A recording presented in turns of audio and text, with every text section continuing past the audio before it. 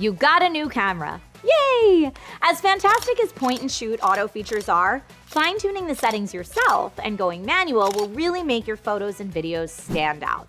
So let's break down the basics: ISO, aperture, and shutter speed. This is DIY in 5.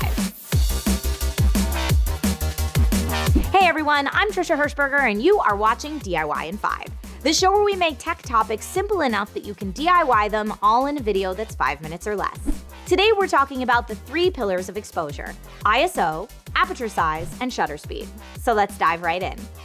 Exposure is the amount of light that reaches your camera sensor. Pictures too dark or too bright, that's an exposure issue. There are 3 elements that influence your exposure: ISO, aperture, and shutter speed. We'll get into how they influence each other in a moment, but first, what are they? ISO, which stands for International Standards Organization, refers to how sensitive your camera's sensor is to light. The higher the ISO number, the more sensitive the camera sensor is to light. As a general rule, higher ISO values are better for dark settings, and lower ISO numbers are better for bright settings, like outside on a sunny day. One note for videographers: the higher your ISO increases, the more noise you may find in your video footage. This also applies for photos. Aperture size adjusts to control how much light passes through, kind of like the pupils of your eyes. Aperture is measured in f-stops, often referred to as f/number. Somewhat confusingly, the smaller the number, like f1.4, the bigger the aperture size. So an f1.4 will let in more light than, say, f22. Besides controlling how much light passes through, aperture size also affects depth of field, or how much blur you get in the background. A larger f-stop number means that more of the image will be in focus, both foreground and background, say for landscape photography, while a smaller f-stop number will mean only part of the image will be in focus, like for portraits. Shutter speed measures how long your camera shutter stays open.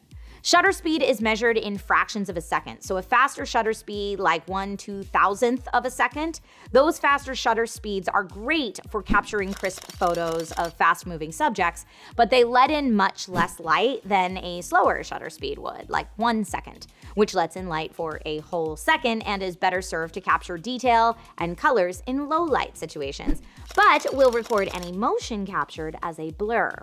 This is why it's best to hold still for a while when taking low-light photos. To avoid camera shake for any shutter speed slower than 1/60th of a second, consider using a tripod or resting your camera on a stable surface. Also, for the videographers out there looking for cinematic motion blur in your videos, a good rule of thumb is that your shutter speed should be double your frame rate. So if you're recording 24 frames per second video, you will want a 1/48th or 1/50th shutter speed. Now that we know what ISO, aperture, and shutter speed are, let's talk about how they impact each other.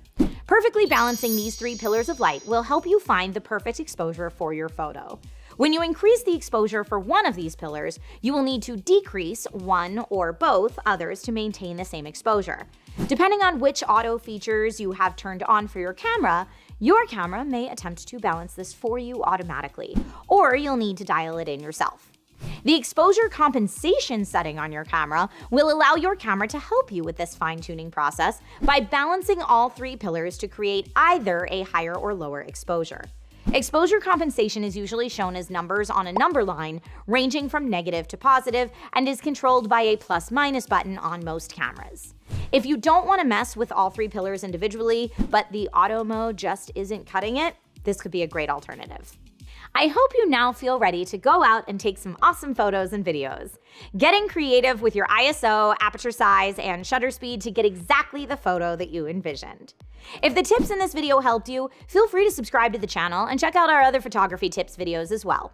Take care everyone, and I will see you next time with more DIY in 5.